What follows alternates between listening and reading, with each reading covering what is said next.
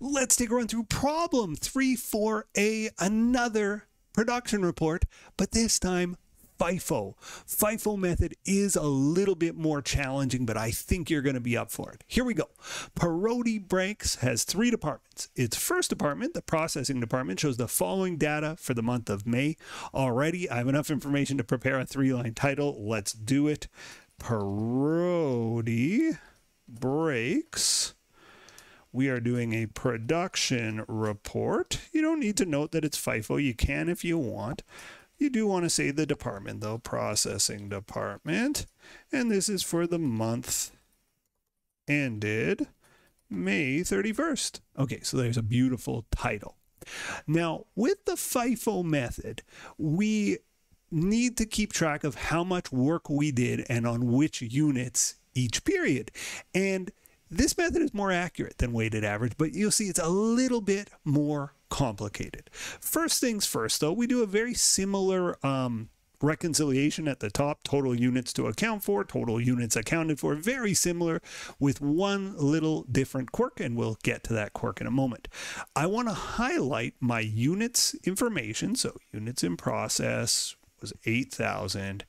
My units started 94,000, units completed 92, and my ending WIP question mark. So that's my units information, and my cost information, materials, labor, and overhead cost in beginning inventory, materials, labor, and overhead costs added. So okay, those are my units and cost information. And just as we did before, like units at the top half, costs in the bottom half. But you can see this is a longer table. Like there's more going on here. But let's get started with what we can do. Units to account for from beginning WIP. All right, so 8,000. Units started during the month. Let's see, 94,000. That subtotals, of course, to equals that plus that, 102. And that's going to be my total units accounted for as well, just same as we would have done before. Now this is interesting, from beginning WIP, it's like the same number we just did, 8,000, which is weird. That's different from what came before. If we look over at our weighted average method, it's completed, transferred out, ending WIP. This is from beginning WIP, started and completed, and ending WIP. So it is a little different, the units that we're tracking. Started and completed is totally new. Started and completed. It's none of these, right? These are started, certainly. That's true that this is started, but not completed. I started 94,000, but how many of those 94,000 did I complete? Well, the answer is not all of them, because I got 92,000 completed and transferred out. And of those 92, 8 were from beginning WIP, because FIFO, right? First in, first out. And that makes sense. If I had beginning WIP, I would have finished those 8,000 first. So of the 92,000 I completed, 8,000 had already been started.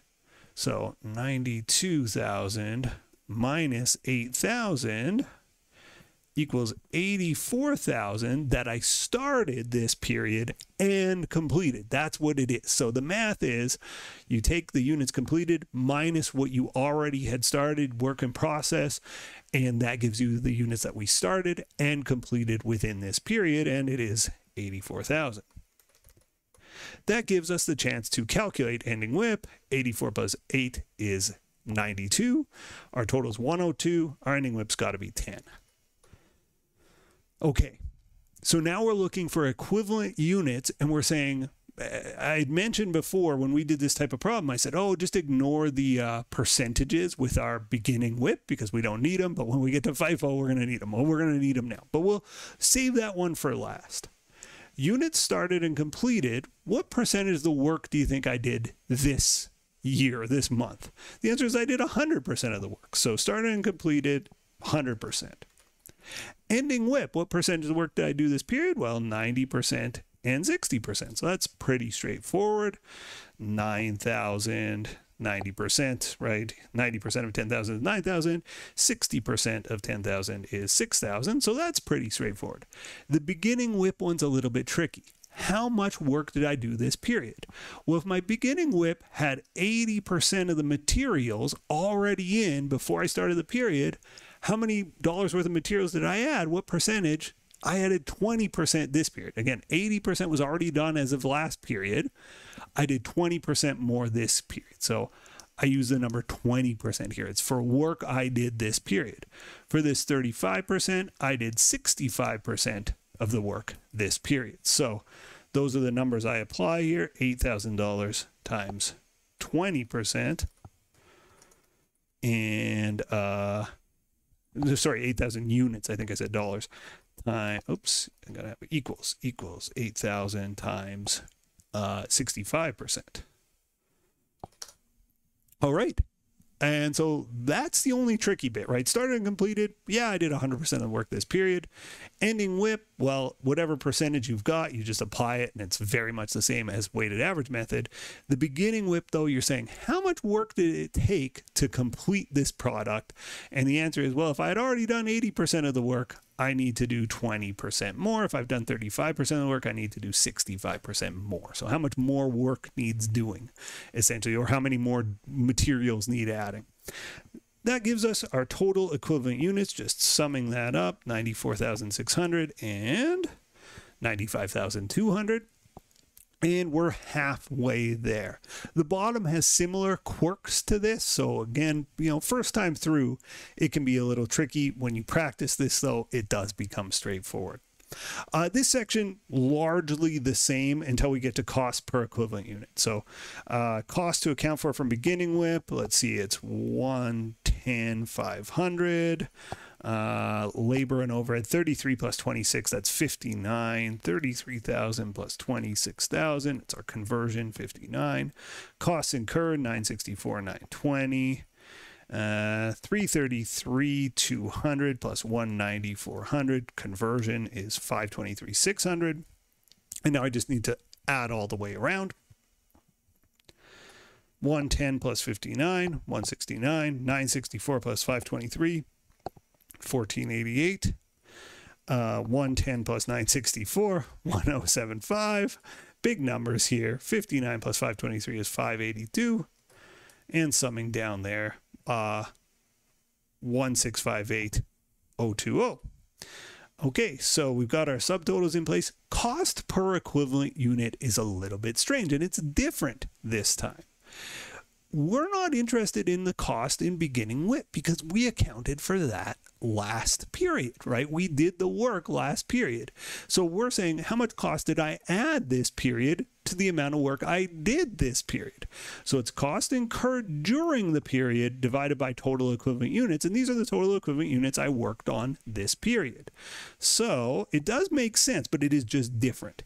So 964, 920 cost incurred divided by 946, there's 10.2, and 523, 600 divided by 95.2, 5.5. Now the numbers worked out beautifully and evenly. They certainly don't have to. That's why I have that big long decimal in my Excel. I would expect students to be going to 3 or 4 decimals if it's a sort of long decimal. Okay, so that's quirky and that's different, right? It's cost incurred during the period. And when we did this for weighted average, it wasn't cost incurred, it was just total costs. A simpler, more blunt force, but this FIFO is more accurate. All right, let's do costs accounted for. Now, cost in beginning WIP, 110,500, 59,000, 169,500. That's not work I did this period, so I don't use this cost per equivalent unit because that's from this period. These costs are from last period. Cost to complete beginning WIP, 10.2 times 1,600. For conversion, it's 5.5 times 5,200. The total there then, 16 plus 28 is 44. Cost to complete units started and completed, 10.2 times 84,000. 5.5 times 84,000, and summing those together, 1.3 million.